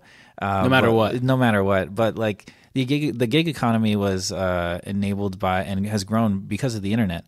And because of all these social network platforms and stuff like that, AI is, I think, enabling people to just do the things they want to do, which is what my passion is. Yeah. So, like, it makes me feel good when I see other people using these tools to just make their, like, for example, like, SideJawn wouldn't have taken off when it did if ChatGPT didn't come out. Because I had the idea for SideJawn back in college. So it took like 4 years of me being like, yeah, I'm working on it. Yeah, I'm working on it. But I wasn't working on it. I was like on my phone. And like maybe I'd be sitting in front of the computer trying to work on it, but I couldn't concentrate long enough. And it's because I didn't have someone with me. So anyways, like an assistant or like someone's like push that boundary of back and forth. Having someone there, someone, ChatGPT. Oh man. when you tell ChatGPT, oh, I'm sorry. Yeah. Who am I apologizing to? I love you. Yeah, so having ChatGPT there to bounce ideas off of, correct my code, tell me why the code, make it easier for me to code for me, and then have me like correct it and like do. If it wasn't for ChatGPT to being there for me, then SideJawn wouldn't be where it is right now, because it's so hard to like kickstart something by yourself. And if you can convince other people to join you, like that's great. But it's hard to have other people join you when you have nothing to show for it. So ChatGPT allowed me to get to the base level, which is where SideJawn is now. And now I have 2 co-founders, onboarding another intern, so I'm going to have 2 interns. And like I have my own little team now, which is kind of crazy. You know, I wouldn't imagine a year ago I'd be where I am now. Not like the platform is doing well for itself right now. You know, it's not. It's in growth stage. Yeah, you're growing, but it's in a growth stage. You know, figuring out. I'm getting PMF. I'm like figuring out all these things. And it all started because of ChatGPT. Honestly. Yeah. So like, if AI is able to do that for so many other people, like the gig economy is going to explode. The economy is going to change for sure. Most people are. I saw a statistic by like a certain thing like 60 to 7% of people are going to be in gig economy work within like a couple of years. I bet. And I don't doubt it, because honestly, it makes more sense. Why would I not be my own worker, quote unquote, a contract worker of doing things, spending time doing things that I want to do versus I have to work this time and only get paid this much.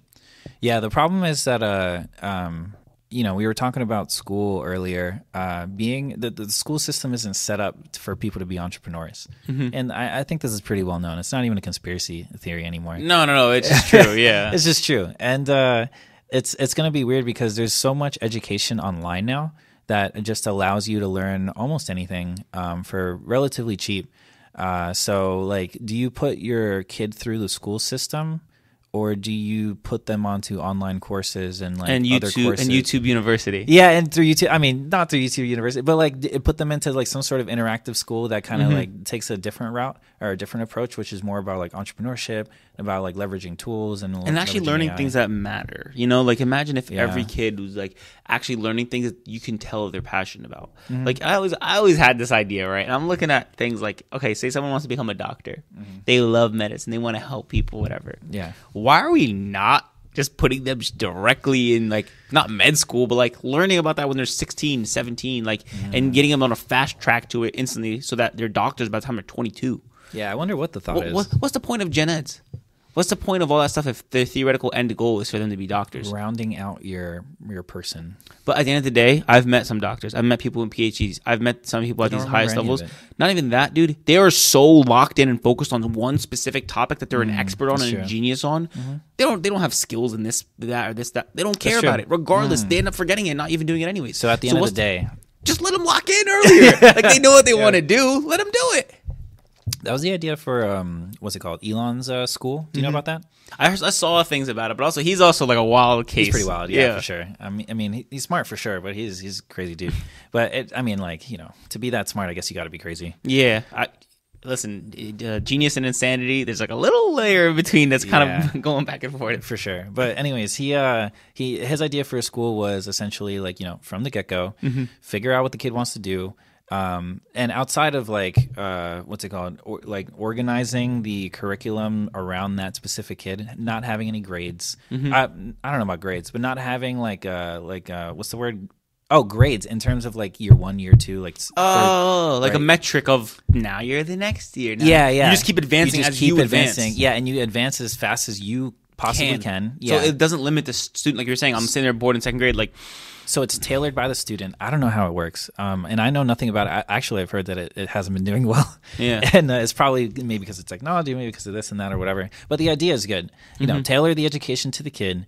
Have them work towards the thing that they want to learn and the thing that they want to get good at. And honestly, if it's a failure at the end of the day, it's a great experiment. We're going to learn so much about like just how kids learn. Yeah, and making it applicable to the kid. Like you're saying, like I kind of like that idea, but also I think what someone could counter that with and be like, well, what does a kid know, right? What does a kid know about what they want to do, right? It's true. Which is true, but at least they're learning a basis. Like obviously you need a basis of everything. Then the kid is learning these bases of everything. But if we're being honest, I could have told you that like if you looked old me and then future me and told me that I would be doing something like this, I would believe you.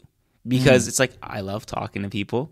I love being entrepreneurial and making money any which way I can and finding ways to stack chips in like different types of ways. Even when I was in high school, I was doing like little things. I'm like, okay, how can I save money this way? How can I do this?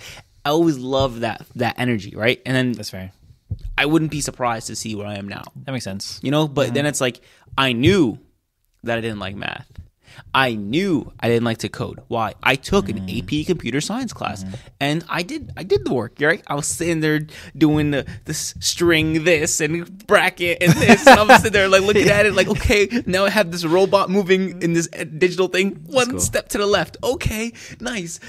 I'm like, I tried so much. But I knew I didn't like it.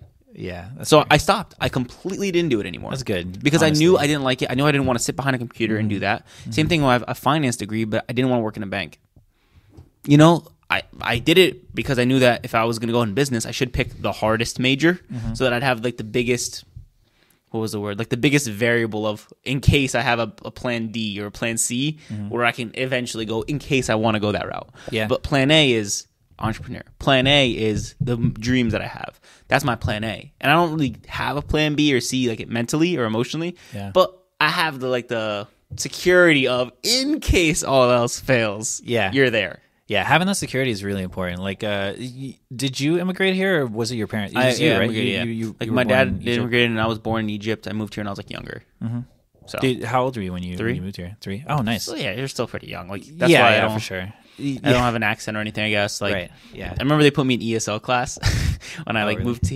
I think I moved here. Was it just because they were like, you're an immigrant? Yeah, because they asked and they talked to my parent, like my dad, and he's obviously an accent and stuff. So they're like, okay, let's put him in ESL. But I remember sitting in ESL class, like not knowing why I was there, right? Yeah. So I went from ESL class sitting there, and I'm like looking at it, and I answered all the questions, and like I'm talking, and they're like. Wait a minute. Yeah, you don't got it. Normal. So I think like within a week they moved me up. Like they put me out. But then in the 3rd grade, then they put me in like the gifted class that they had in elementary school. So like I was like, okay, this kid actually is in ESL. So I went from ESL 1 week to normal class 1 week, and then next week I was in a gifted class. And that's fun. I thought it was funny to like watch like how they were like, okay, we completely misjudged where this kid was gonna end up. Good for them though for like taking it back and being like adjusting. Yeah, that's a really big change. I think that's really cool, and it was funny because I ended up like being in that gifted class I think for a year, but then they kicked me out because I was distracting kids in the class. Yeah, and I think it's funny because like again, like I was good at school, but I didn't actually enjoy it. Yeah, like I was just there. I'm like, y'all are boring me. Like I want to do something more fun. Yeah, I was pretty bored in school too. I was a terrible student though. Like I mean, my grades were decent, but I was terrible in terms of like paying attention, like talking to people, like what's it called, doing my homework. Remembering to do my homework was a pain. I'm like, bro, I'm in school for like however so many hours. Why am I taking work home? Yeah, what's going on? I saw a video the other day of some kid who was complaining. He was like, teachers do this. Because they want to waste your time at home. They really do, yo. They're not trying to have us this. And it's like, obviously, when you think about why do we do homework, it's because of having like repetition, right? Repetition equals learning and success. Okay, that makes sense. But why can't I get that repetition done in school? Why can't you give me repetition like that in school? Why do I have to take a 30-minute problem home? Like 30 minutes of work? Yeah, reformat or like change the system. I used to always get my homework done in school.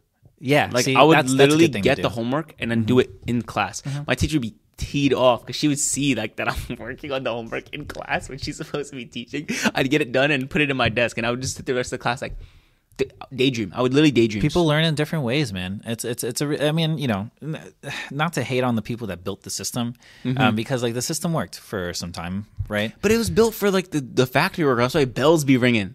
Yeah, the bell's only ringing because in the factories the bell would ring to go to the next shift. Yeah. It was designed for that, but now school's evolved. It's like, imagine the phones are so different, but the system of the classroom is still the exact same. There has to be some sort of evolution. And I talked to a teacher about this. I'm like, so what are you going to do with ChatGPT? She was like, yo, we literally can't stop them. Like, what am I supposed to do? Go home with them and make them do their homework? So she's like, well, what I do then is like, I'll do in-person things where they have to write. She's like, I'll do stuff like that because I have to. But I'm okay with them using ChatGPT to get to that answer themselves. She's like, that's okay. Because at the end of the day, you have to let them know that you can use it. I use it. But imagine like, are they ready for this? The teacher is using ChatGPT to create a lesson plan, and then and giving questions and questions for the kids to answer. Kids are using those questions that ChatGPT made to answer with answers from ChatGPT. So who's really doing the work? It's just ChatGPT talking to ChatGPT. Which is nuts. We're just in the middle, kind of like trying to pick Then who's really thinking? Yeah. Who's really creating anything? Where's going to be like the fun, creative, like experiences of being a teacher? Doesn't want to think. I don't want to think. But that's the thing. It's like I always wonder, like, is this going to be like again more positive or more negative for like the future of society? You know, I think that's where I start thinking about it. I'm like, yeah, it's nice, very nice. Hey, I don't want to script this YouTube video. So, hey, ChatGPT, give me some ideas for this script. Blah blah blah. So I've also heard the idea where like, you know, we're giving away our like ability to think about things, right?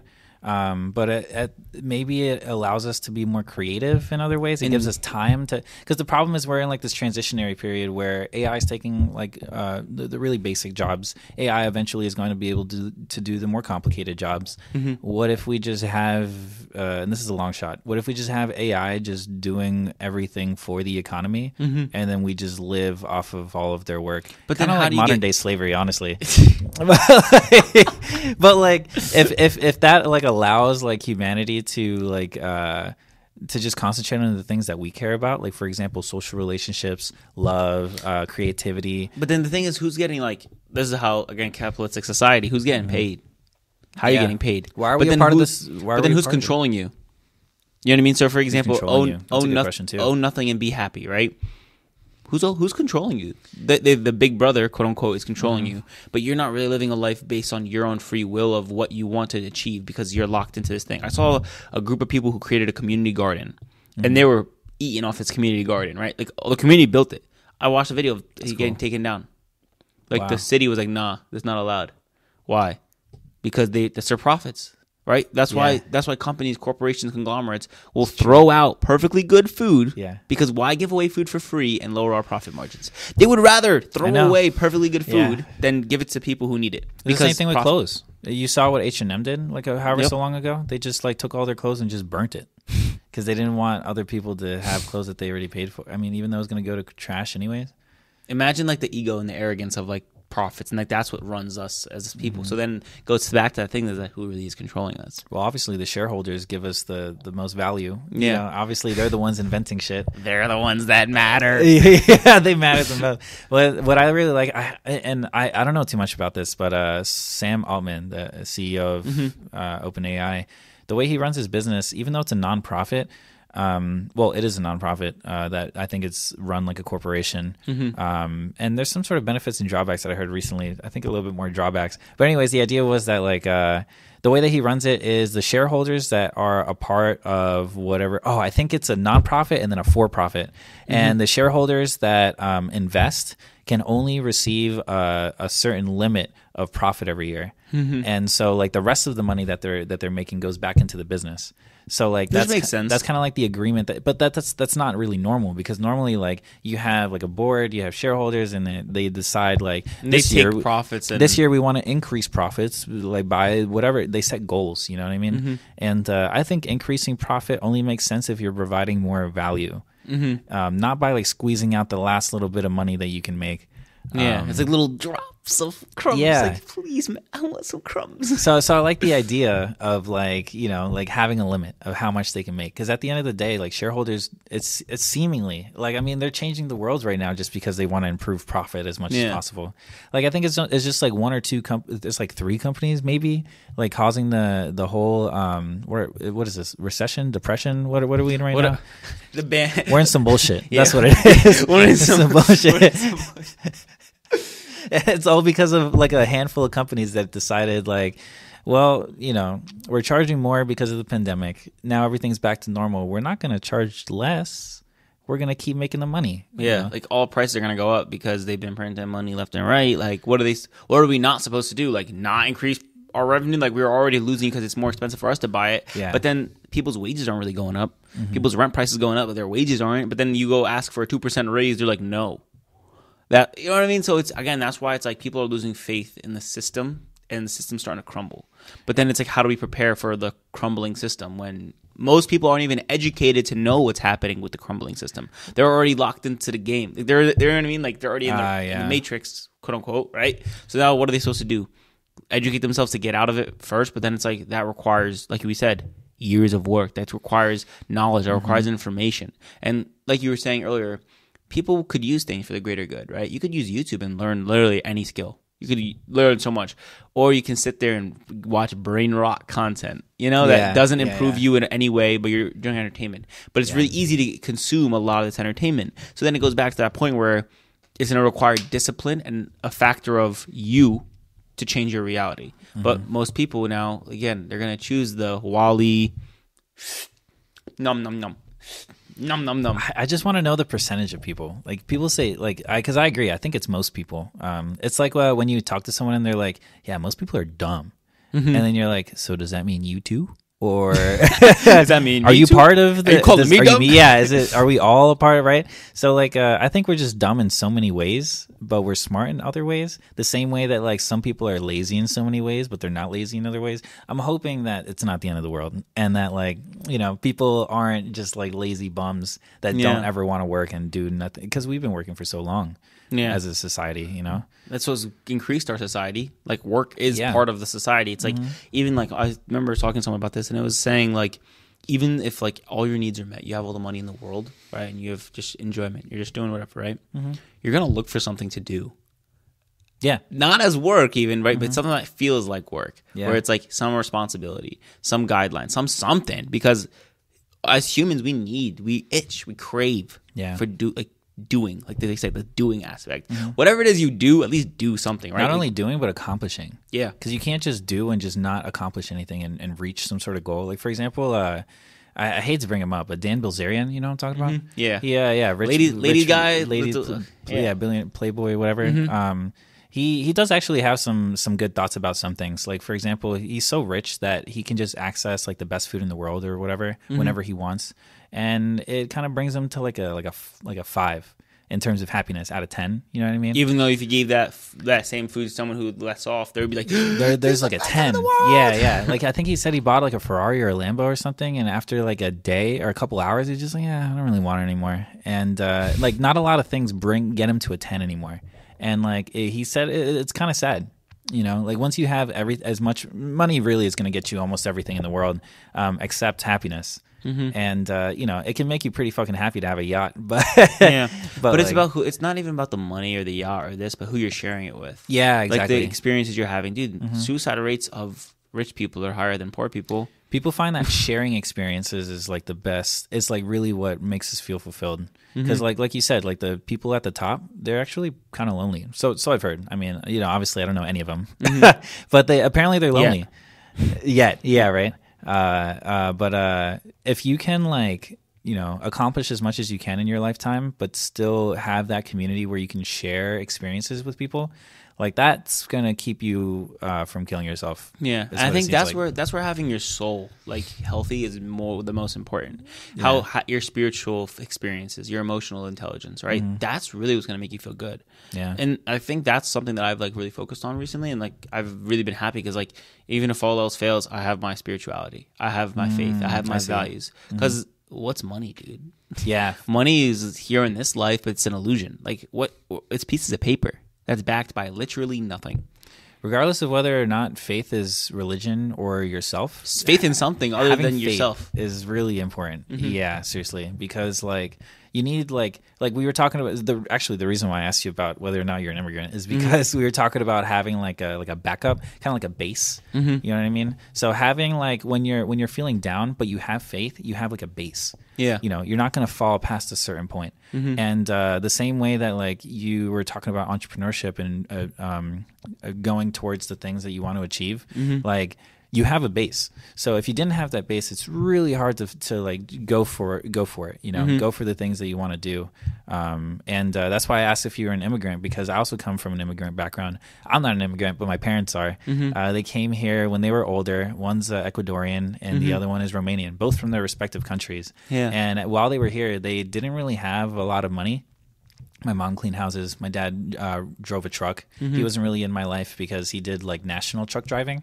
So I'd see him like every 2 weeks or so. And then my mom was really pretty much raising us like by herself. So as we were growing, we didn't really have a lot of money to like do all the extra like fun stuff that families do, like and the curricular activities where it's like the stuff you see in the movies, like they're going to the park together and spending a whole day. Actually, for a time, it was only my dad working. So luckily, my parents spoiled me with love. They weren't able to spoil me with money. But they like, because my mom like practically like brought us up. It was me and my brother, by the way. And because of that, like I felt all the love, and we were able to go to the park and we were able to do all this other stuff, but it was, as cheap as possible. Yeah. But it like, shows that you didn't even need the money. Like it wasn't about the money. It was about, like you said, that experience of love. Yeah. Having that. But then not having that money also made it hard for me even now, because I still haven't really built a base where I'm able to like launch and like do the things I want to do. Like for example, like I've been working on SideJawn has been my SideJawn for like a year, and my main John has been Comcast for the last 2 years. I've been in the industry for like 4 years. I worked there like Urban Outfitters before, working on their point of sale system. But either way, like having most of my time not being sucked away, but invested into like making money to support myself and kind of keep that base. I only have a limited amount of time and effort that I can spend like on SideJawn or like the things that I really want to do, which is like actually spending time. I spend a lot of time with people still too. I feel like I hang out with people a lot. I spend time with my girlfriend a lot. And balancing all that is pretty hard. So if I had that base, I would just quit, and then I would pursue SideJawn, find out if that works. If it doesn't, try something else. It'd be nice to have like that baseline. And that's why, again, like it's like so funny because I'll look at different like entrepreneurs in the game. Because obviously, as being an entrepreneur, you look at different people in the game. Like, oh, what are they doing different? What am I doing? What can I learn from them? And all these people are like, oh, I'm self-made billionaire at 21, 23, blah, blah, blah. Then you look at their parents. One of them is a lawyer. The other one is a financial senior management at one of the biggest firms in California, and one of their best friends is like one of the biggest patent owners in the West Coast, right? Okay, he then was the mentor of their 15-year-old son who got him his first 10 patents, right? Yeah. So now I'm like, okay, when I was 15 years old, I was worried about being on the soccer team and making sure I make varsity and running and then playing soccer and going home and doing my psychology homework. Like, yeah. I was completely different life. Like, and getting free and reduced. A more normal life is what it sounds like. Getting free and reduced lunch and joining the school newspaper, right? Yeah. Versus this kid is getting 15 patents at the age of 15, has a mentor that's literally giving him the game, and then, oh, wow, he's a billionaire by 23. Couldn't have told you. Privilege, the benefit of privilege is exponential. Like it's opportunity is what makes you successful, and that's why it's like, even if you're starting at the bottom, constantly look for opportunity is what's going to get you to the next level. be places, meet people in these events, talk, interact, be the person you are in all these different places. Find the places to meet people of the sorts, right? It's like, I want to find a girlfriend or a wife or someone that loves hiking as much as I do. Okay, then just keep hiking until you find that person hiking too. It's possible. You know, it's like, do the things to get the people around you that are doing what it is. Like, go to communities. I would have never met you. The shops. I would have never met you, right, if I didn't go to other tech entrepreneurship events. How would I have met you? You're in Easton. You know what I mean? I'm in Philly. Yeah. So how else are you gonna? How are we gonna connect? There's no other way. Unless I physically go to a place where there's people like me. Yeah. Boom. Or if you virtually go to a place. I mean, you know. There's events. Yeah, there's constant events. I will say, though, I've joined some online events, and they became really hard to actually meet and talk to people. Because, okay, I can send them a LinkedIn message. Then what? They'll be talking and stuff, and they want to schedule a call, but I'm like, I don't know who you are. Yeah. Like, it's a little weird. Like, it is pretty weird. And it's like, you have the LinkedIn connection, so eventually in the future, if you want to send them something or to have them try something, you can. But even then, like, you're really meeting this person? Are you really talking to this person? Are you just kind of, hey, this is my virtual self. Hello. Yeah. Well, what would be great is if you had like a connector. Like, for example, Isabel, the CEO of PSL, is a great connector. You can ask her for anyone, and she will be like, you should talk to this person, that person. She got a Rolodex in her head. Yeah. But what if you could have like a digital connector like her, except they know more about the person, and so they'd be able to give you a recommendation that like literally would be almost perfect for you. So if you're looking for like, I don't know, someone to hike with, then you would find someone that's interested in hiking, someone who, you know, fits your personality, has like, you know, you obviously have to balance a lot of traits out, but you know, what I would trust them. And then like, would you, instead of like someone reaching out to you on LinkedIn and then asking for a call, what if this connector was like, hey, you should probably talk to this like this LinkedIn person, and you guys are probably going to hit it off. Would you trust the digital, that like tool? Honestly, yes. Because at the end of the day, you just require some sort of point of reference, right? You need some point sort of reference, right? Some sort of thing where you're like, this person knows this person and now knows this person. Yo, this person and this person with this, but then this person needs to be a quality connector. And some people are quality connectors, right? You know, so it's like finding a quality connector. And what if the AI could be this quality connector where it literally knows our interests, values, what we like, what we don't like, and then it finds people that also are doing similar things. It takes your personality type. It takes your interests. It takes this, all these different little categories. And honestly, at the same time, you really don't even need to be. It doesn't need to be set in stone. Like all these different traits need to like match up perfectly, and there needs to be some. It's just some things that could work. It's like a probability type thing. You know, you'll probably like some algorithm could figure it out as well. Yeah. Maybe you could use like a mental. What's it called? Not a mental model. Machine learning or whatever to figure that out. But hey, there's an idea right there. Well, that's the idea I have for SideJawn, actually. Yeah, I was gonna say it sounds like SideJawn, except add a little more personal stuff to here and here, where it's not just founders and creatives, but also, you know what I mean, like people. Yeah, people. There's actually an app called Lifer, Lyfer, I think. Have you talked to? I've seen it. Yeah, and he's in the community. He's a part of PT, and I think maybe you've heard of him at PSL. But I like his idea, which is like an app that like just connects people to just live life together. I think to just like improve your life. I'm not gonna lie, I haven't looked into it. I've only like heard on the peripheral. But it reminded me of SideJawn because I'm connecting people for like a different reason. So like, and then there's also, it's funny, like all these apps really just connect people. Like DoorDash connects you to a restaurant with a driver. Facebook connects you to other specific people. LinkedIn connects you to corporate specific people. You know, you're always just being connected, and that's the end goal of media and social media, is to connect. Even when if you make you make a video and you're posting it, you're just trying to connect with people. That's really the end goal. And I think sometimes now we're forgetting that because like it's so normalized. So you're not realizing that this is a connection. You're not realizing that you're connecting with people. Yeah. And nowadays it's just like, oh, I follow them, they follow me back. Okay, cool. That's it. And it goes at that where I swipe up and put fire emoji on the stories. Like that's connecting. That just feels so good. You know what I mean? Like, oh, I'm connecting with this person. Yeah. Yo, they like my stories. Yeah. Wow. Give me that red heart. That makes me feel better. Wow. You know, you really love me. Like, and it's like, it's one of those things where it's like, all right. Like, and that's where it's hard, like nowadays, to like internalize that human experience virtually. But I wanted to ask you, right? Obviously, like I always ask this to all, like, a lot of my guests and stuff. But what is one of your most unpopular opinions? Oh man, I feel like not everyone needs to be involved in everything. Elaborate. Or like not everyone can be saved, or like, you know what I mean? Yeah, Kinda yeah. just like, it's kind of like the nature of the world. There's like not to say that there's the strong and the weak or anything like that, but just for example, like the Olympics, you know, the Olympics is for people that are extremely exceptional with like athletic capabilities, whether it's like a specific sports, flexibility, you know, whatever it is, gymnastics. Should they just start accepting anyone just because we want to be like all inclusive? You know, like there's skills. They built skills and attributes to be this elite individual. Well, there needs to be like context to everything, you know, like for example, like oh man, I'm trying to think.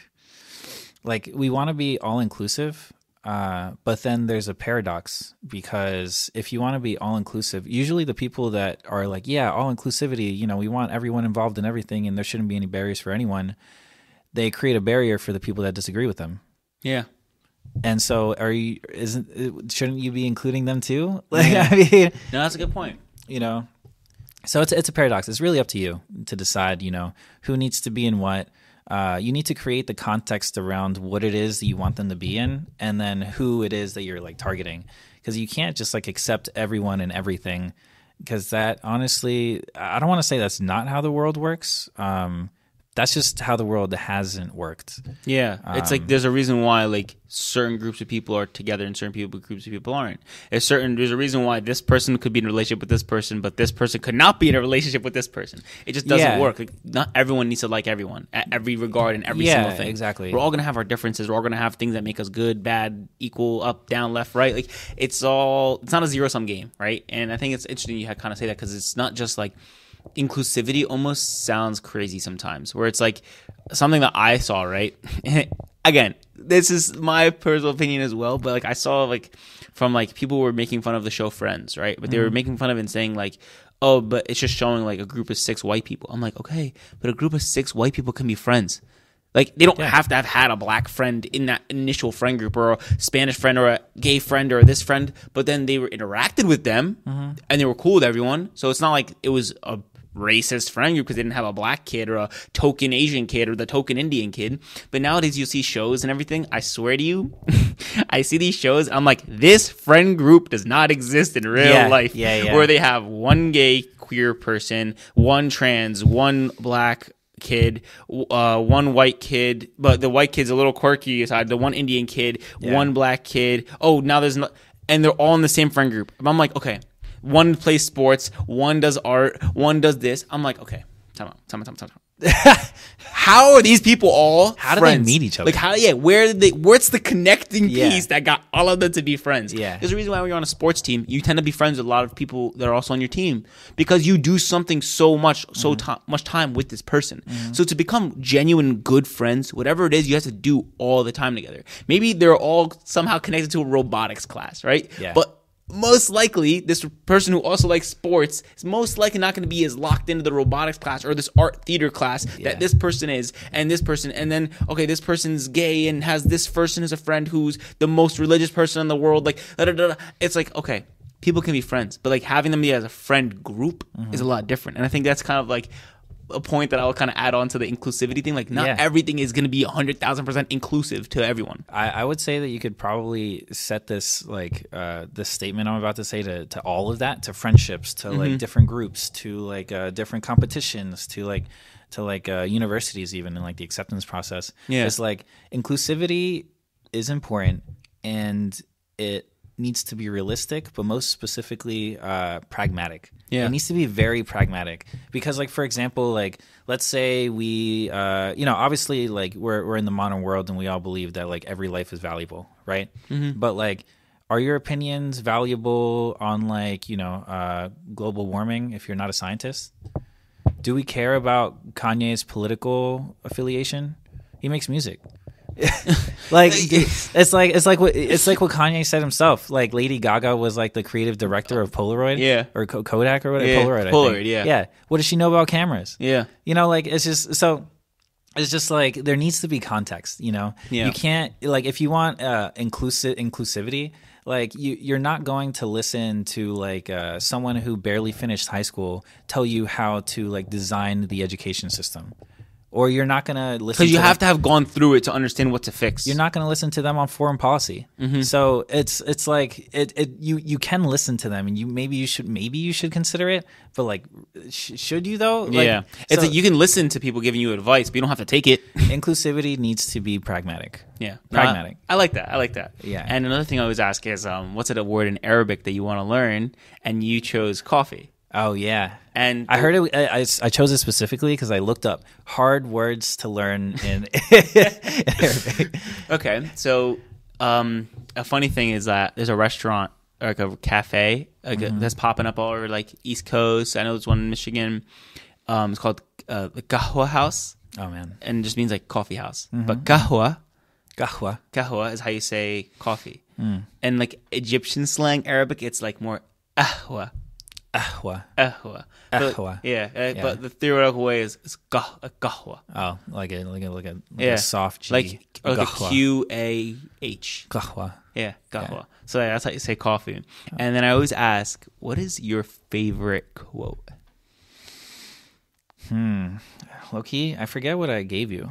I wrote it down. One of my favorite quotes though is by Albert Einstein. It's something like it's not that I'm smarter than everyone. It's that I work on a problem longer. It's something like that. Yeah. I like that one. And the one you wrote was "No man is the same."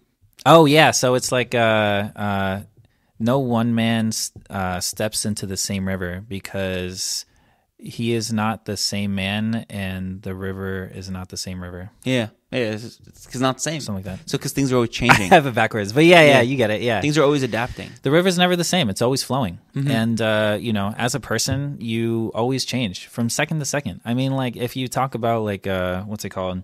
Like your molecules, your cells, like it's always changing. You're like, I think it's like every couple of years you are a completely different like set of genetically, cell wise. Yeah, like your skin cells, or those dead skin cells falling off of our skin. Yeah, until all those original skin cells from 6 years ago are now not there. Well, the reason why I like that quote specifically is because people like marry themselves to their ideas, and they find it really hard to change like the way that they think. So like.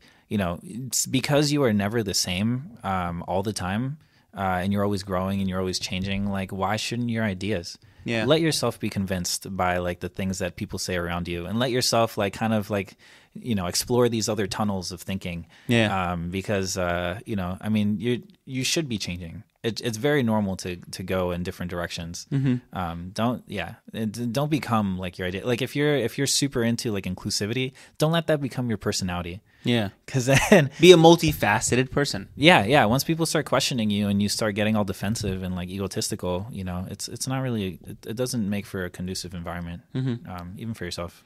No, I like that. Well, first and foremost, I want to thank you again for stepping on the podcast, and it's been an amazing experience. Yeah, thanks. No, this was really cool. I'm glad that you have this. Congratulations on the way that everything looks and like the vibe of the podcast. Yeah. I'm glad we're both not in headphone land. Yeah. Yeah. This was nice actually. No, exactly. Then you're sitting there hearing yourself talk. Yeah. Yeah. Well, thanks for having me, man. No, of course. This is great. So thank you guys again for tuning in to another episode of the Oly Kanoli Show. Again, today we had Christian. So please leave a bunch of friendly comments down below. It's been an amazing conversation where we get to talk about everything. Even got to talk about Avatar the Last Airbender, which I was not expecting, but really like. So if you guys want to be in the same seat where he's sitting, down in the description there will be a link to apply to the show. Please do. I would love to hear your story and talk to you. So I'll see you guys next time on the Oly Kanoli Show.